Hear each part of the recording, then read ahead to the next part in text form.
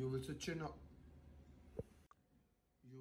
this on from behind, and as you can see, we are here available with 4 options. First is run, second is setup, third is print,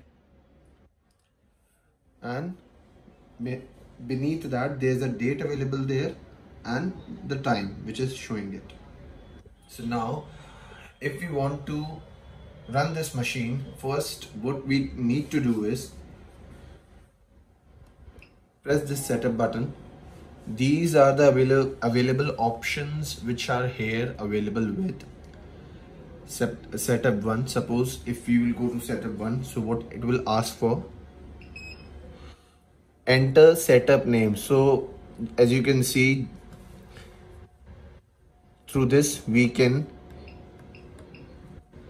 write anything over here and set their name, and then we will press enter. Now what it is asking, enter product name. So leak detector, I have already written it over here, so enter.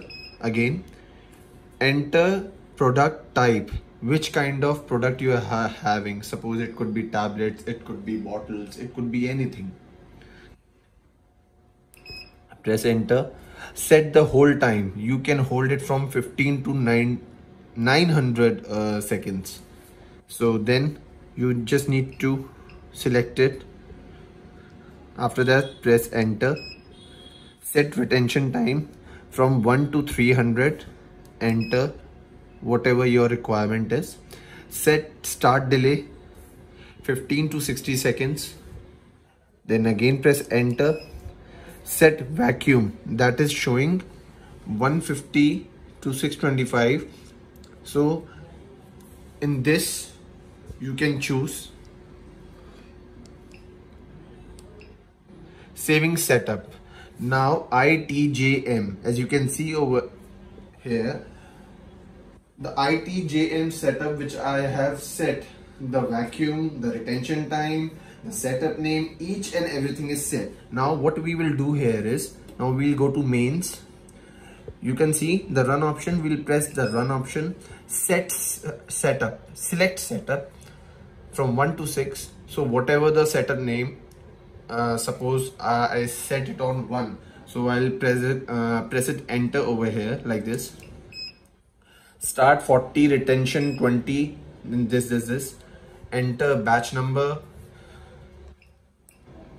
anything you can write. Okay, press enter, press enter, press enter, and after press enter key to start test. After you will press it,